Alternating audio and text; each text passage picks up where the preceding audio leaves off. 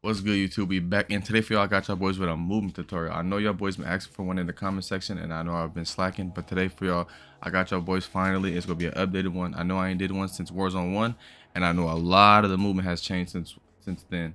And I'm gonna show y'all boys the basics, the advanced, and I feel like a lot of things a lot of people don't talk about, or a lot of people don't do, that I feel like you guys can add to your bag.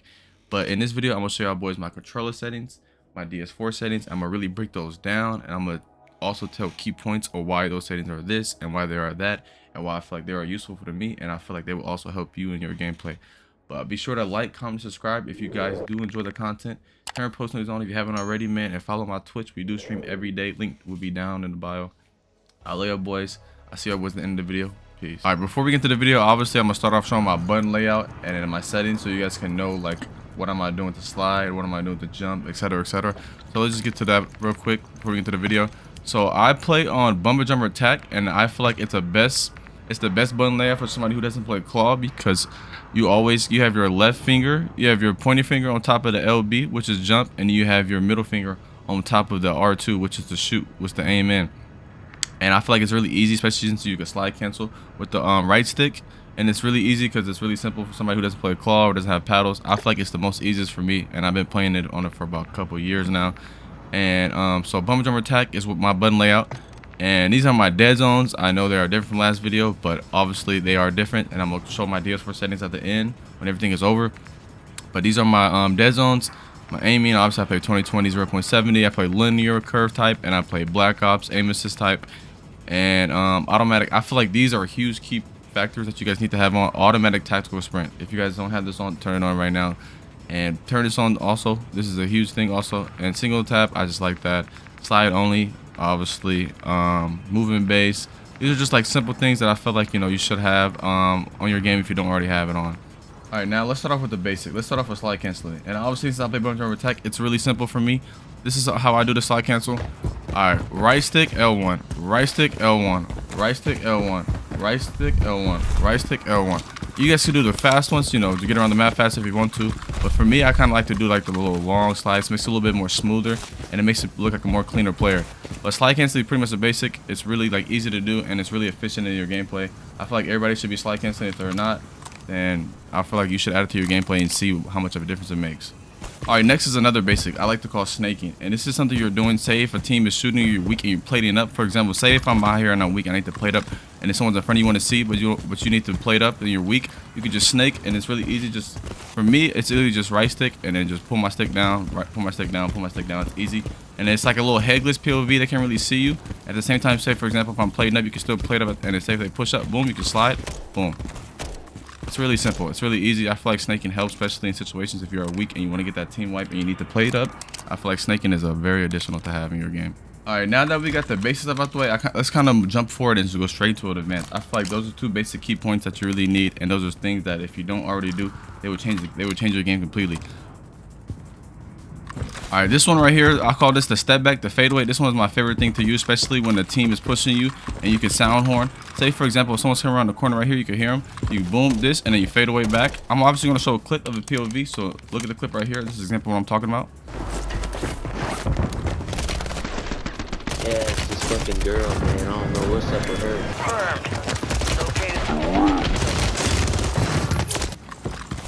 And the fadeaway is really simple to do. It's really easy and it's very efficient because it breaks a lot of people's cameras and breaks down aim assist. I really feel like, and like I said, it's really easy to do. Say for example, someone's coming around here, you slide, shoot, and then you jump back immediately fast. And it's really easy. Like again, say if someone's coming around this corner, you shoot once and then you fade back. It's really easy and it's very efficient, and it does a lot of the times break their cameras and it makes them lose aim assist. I feel like I call it the fadeaway or the step back, and I feel like a lot of people don't do it, but it's a very clean move to have in your book bag. So for sure, a lot of people should try that out and start using it. Okay, obviously the basic B hop. I know it's a lot harder to do in this game, but I feel like a lot of people can get it down in some situations. But a lot of times it does not work. Sometimes you do get flat-footed like that, and it kind of looks a little weird and clunky. But how I do it is what I like to do is, so for example, say if I'm running, I like to jump, and right before I land, I like to jump again. So jump and then jump again, boom. And then from any point of view, it kind of looks a little crazy, kind of looks good, but B-hop is very, very efficient to use, especially in gunfights when a lot of people like to drop shot, a lot of people are just standing still. It kind of breaks their aim assist, and I feel like it's very useful. Just boom, like again, just slide and just jump, what I like to do, I jump in it, boom, jump, and jump right after. Right before I plant, right before my foot hits the ground, I jump again, and from the enemy point of view, it looks very good, and I feel like it's very useful. And for all my people who like doing, the little spins, looking at the ground, this is really easy. I feel like this is something everybody should know. Really just have, I feel like it really looks faster on 2020. And all you gotta do is just look at the ground and just spin. And I feel like I do this a lot of times after I kill someone. I will kill them, boom, and then do a 360 at the ground. But I feel like it just looks cleaner and looks smoother, and it just makes the player look a lot more flashier, which I like. At the same time, you just boom. Say for example, you kill someone, boom, and spin, and then boom, go my next kill, spin, etc., etc. This is not something that you need to do, but if you want to look like a flashier player, this is something that a lot of the flashy players do. But I feel like it's very efficient.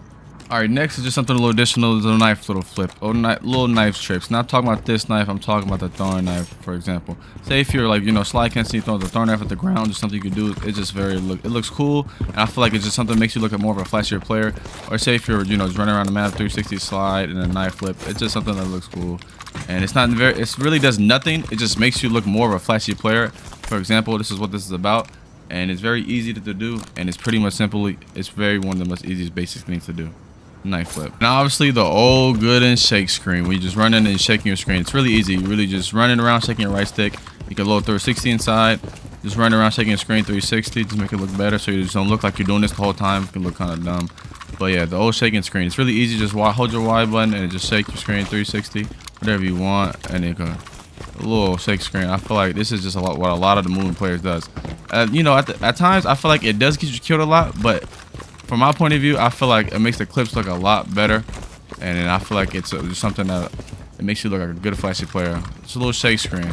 It's very simple. It's very easy to do. Everybody pretty much does it. If they don't, then they should. I feel like if you want to look like a flashy player, I don't know how you can be a flashy player without shaking your screen, in my opinion. But at the end of the day, a lot of people have their own opinions, but I feel like this is something that a lot of us flashy moving players do, and it's something that looks good for our clips, and I like it. Just a little shake screen. It's very easy. Just literally just wiggle your right screen and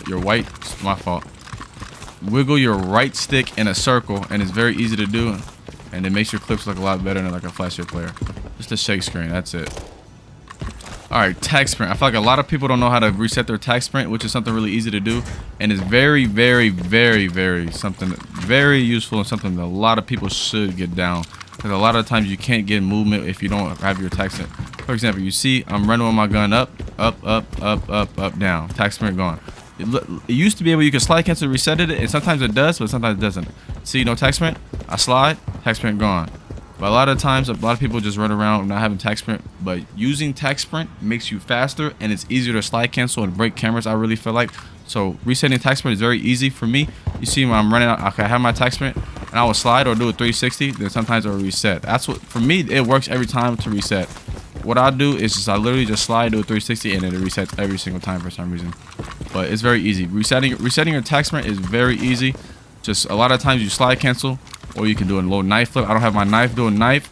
Sometimes when you pull out your knife, it automatically resets, but also that will also help. But literally just slide cancel, do a 360. Mine reset every single time, and it works for me. So, but a lot of people it doesn't. So that's just really useful. Resetting your tag sprint. Tag sprint is very needed, especially in big map situations. So resetting your tag sprint is huge, especially if you want to do all the movement factors that I've been showing. So I really feel like everybody should know how to reset their tag sprint. All right, now that we got all the movement factors, I feel like that are very useful and a lot of people should use, and the tricks that I use on a daily basis. Now I'm going to get to my DS4 settings, which I do feel like play a huge part in some of these factors. So I'm gonna go ahead and full screen this, and I'm gonna turn off the camera so you guys can see everything, and I'm gonna break down a lot of the things. Okay, so my left stick I really don't touch, and it's more of the right stick what I really focus on, because for one, you're moving with your right stick a lot and you're shooting with your right stick a lot. And for me, I have my anti-dead zone at 0.10, and sometimes I put it to 0.11, but I put it back down to 0.10. It just feels like I only do that when I'm playing a lot, or if I'm not playing a lot. It depends. I'll up it if I'm playing a lot, and I'll put it back down, say if I haven't played in a day or two, for example. But I feel like this right here, anti-dead zone, it does help you feel like more of a looser player, and a lot of people don't say that, but anti-dead zone, it does give you stick drift. Indeed, as you can see, sometimes I do have stick drift, but I feel like it does make you feel like a looser player, and I feel like it also does help with movement. And for my output curve on my right stick, I do use linear. I know a lot of people use enhanced precision, but I feel like me using enhanced precision, I have tried it out. It makes me feel more clunky, and then it kind of makes my when I aim in, it makes me feel a little bit more, I don't know, stiff, or feel too slow, and I just didn't like it. And I like linear because at the same time I'm gonna go down, and then which helps with aim.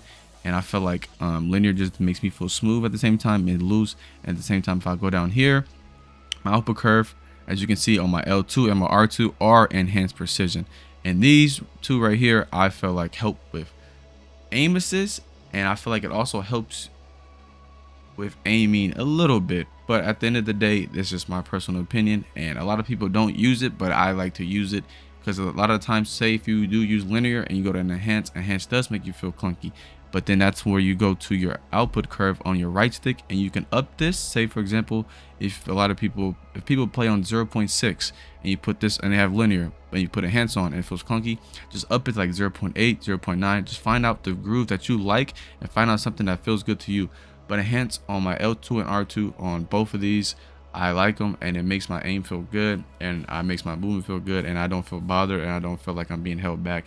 And these are something huge key factors that I have been using, and I feel like a lot of people should use if they don't know about it. And if they do know about it, I feel like they should try it out and tweak their settings, and I feel like it will help their gameplay so much more. Change to 45.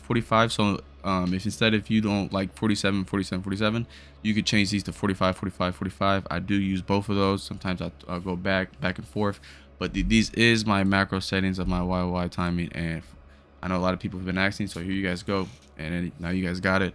And I like it. It's not too fast, and it's not slow, and it's something that I've been using since Warzone 3, and I like it. All right, boys, that's the movement guide I got for y'all boys today. Let me know what you guys think down below. Let me know if you guys feel like I missed out on something. Let me know if you guys liked the video, or if I explained everything correctly, or I rushed through it. Just let me know. Any feedback is good feedback in my eyes. But I hope you guys do enjoy the settings, the DS4 settings, as I broke down and walked through you guys through everything. Not much changed for my settings, a little bit, but I pretty much showed you guys everything of my settings I play on. So if you want to play exactly like me, then you guys can. You guys have every single thing out there. But I hope you guys did enjoy the video. Like, comment, and subscribe if you haven't already, and turn post notifications on. I greatly appreciate that. And if you guys haven't already, follow my socials, follow my Twitch and my Kick, and every single social I have down there. I do stream every day on Twitch, so be sure to drop a follow. I'll just say what's up and say what video you came from. But yeah, I hope you boys have a good one. I will catch y'all boys in the next one. I'm out. Peace.